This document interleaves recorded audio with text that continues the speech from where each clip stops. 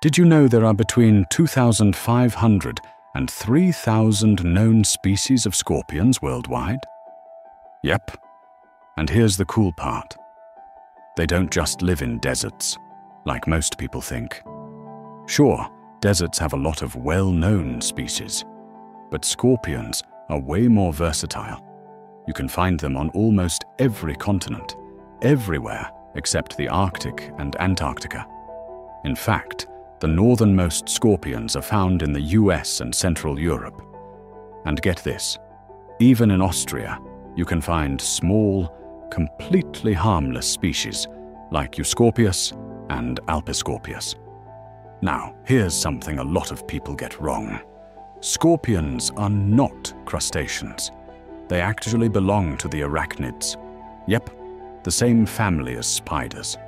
They have 4 pairs of walking legs, plus a special pair up front that's turned into powerful pincers called pedipalps. These are perfect for grabbing or crushing prey. Their body is split into 2 main parts, the prosoma, or front section, where the eyes, mouth, and organs are, and the metasoma, better known as the tail. At the very tip of that tail is the telson. That's the venom gland and stinger. Let's talk about the sting, because that's what everybody worries about, right? The truth is, the venom of most scorpion species is pretty harmless to humans. For many of them, getting stung feels no worse than a bee sting, unless you happen to have an allergy. But, and here's the important part, there are some species with venom that affects the cardiovascular system or the nervous system. These are the dangerous ones, and unfortunately, they do cause human deaths every year. The most dangerous scorpions are part of the Buthidae family. Some of the most infamous names include Arachnids, found in North Africa, Arabia, all the way to India. Leiurus, also in North Africa and Arabia. Hottentotta, North Africa. Parabuthus in South Africa. Centroroides across North and Central America, and Titius in Central and South America.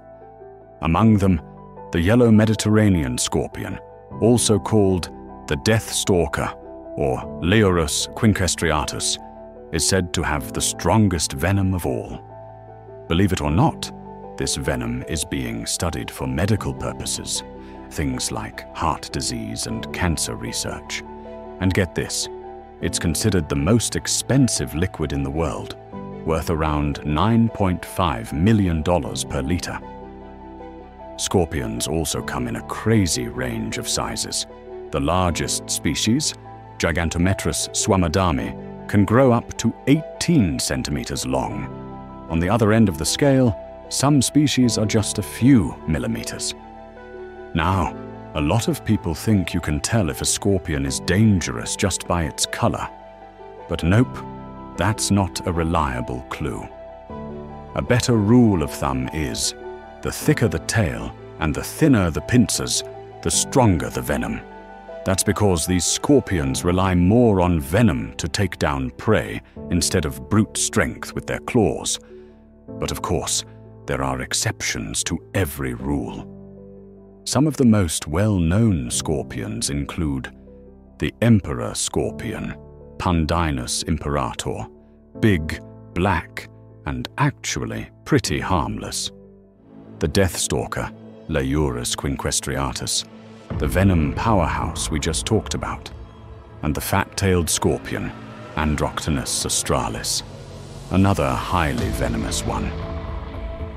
Scorpions have an exoskeleton, meaning their skeleton is on the outside, like armor. Most species are solitary and only come together during mating season. But some, like Orthochirus, live in groups. Cannibalism is also common. Yeah, scorpions sometimes eat each other. And here's a wild fact. Some South African species in the genus Parabuthus actually have 2 different venoms. One is really strong, used for big prey or enemies, and the other is weaker, used for small prey, or even to sedate a mate during courtship. Speaking of courtship, scorpions have one of the coolest mating rituals in the animal kingdom. The male performs a kind of dance, guiding the female around until he finds the perfect spot to deposit a sperm packet, called a spermatophore. He then maneuvers the female so she can pick it up. All scorpions are viviparous, which means they give birth to live young. Right after birth, the tiny baby scorpions climb onto their mother's back and stay there until they molt for the first time. During this time, the mother produces a special secretion to feed them. After that, the babies head off on their own. Pretty amazing, right? From desert hunters to cloning supermums, scorpions are full of surprises.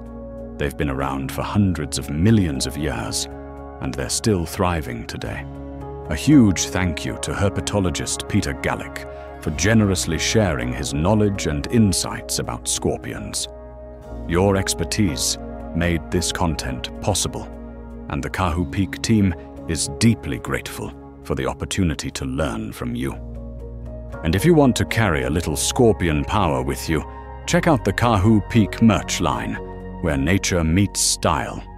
Don't forget to hit that like button, subscribe for more awesome animal facts, and share this video with a friend who's not afraid of creepy crawlies. Thanks for hanging out with me today, and I'll see you in the next one.